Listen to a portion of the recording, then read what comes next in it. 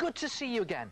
I'm just in the middle of making these moulded masks. Now they're brilliant. Have a look at this. Look at that. Weird, aren't they? Fantastic for fancy dress parties, or just make one to freak people out. Now this is where I got up to last time. So if you want to try it yourself, roll a large handful of soft modelling clay into an oval shape. Now don't forget to ask before you borrow the rolling pin. Gently press this over the top half of your face, not your mouth, and don't forget to keep your eyes closed. Remove the modelling clay and place it face down on a scrunched up towel. Lay cling film into your mould, pushing it into all the facial features.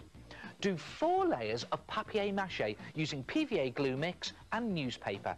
When this is dried, draw a neat shape around the edge and 2 eyes. Use a pencil to poke through the eyes so you can cut them out, and also cut around the edge to get yourself a moulded mask that fits you. So okay, that's your basic mask shape, and you can, if you want to, paint it at this stage. And here's one that I've done. I've painted this one with blue paint, and I've used gold pen here for all these fancy bits, and I've even popped some holes near the edges and threaded some ribbon through to tie it with. And you know, they're absolutely brilliant for fancy dress parties. Or you could go really over the top and create some real crazy effects like this one. Watch this.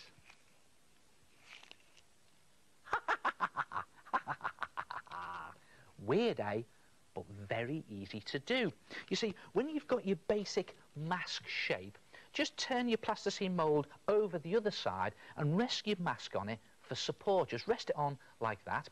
Now you can build up some weird facial features by simply dunking some cotton wool or tissue paper balls into your glue mixture and just squeeze out the excess glue and place it onto your mask to create, well, whatever you like.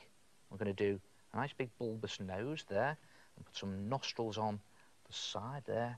Again, these gluey cotton wool balls. I think I'll just squeeze out the excess there and put on some eyebrows around the top, and I'm just moulding it into shape, the wet cotton wool, just pressing it in like that. See that? Brilliant, isn't it?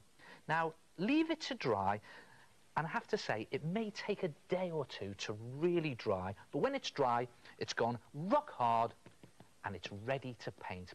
Now I'm going to paint this one to match my skin colour as closely as possible by mixing red, yellow and white.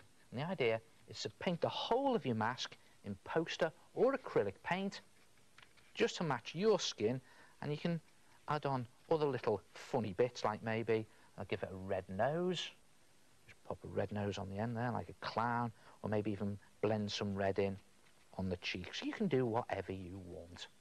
And when you've done it and completed the whole thing, leave it to dry. And I've even added in some eyebrows. Look at that, eyebrows in there. And I've painted the nostrils black. I've even put in some shading on the eyes. And there it is. Look at that, a perfect fit for a perfect twit.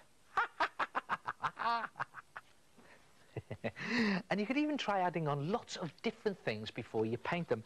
How's about putting on some cardboard glasses